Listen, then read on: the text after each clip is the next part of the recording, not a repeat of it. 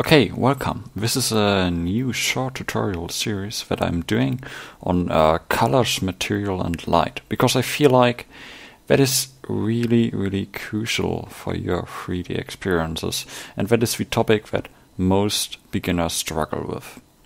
So we're going to talk about these three entities, because light obviously affects the material and the material affects the color, and in the end what we are getting is a 2D image that is composed out of colors.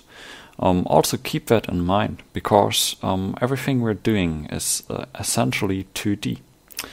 Because even though we are crafting 3D models, we are creating an image in the end, which is a projection on a 2D plane. So if you're thinking about what you could fix, don't think about the 3D model, but sometimes think about the image. But that's enough for now.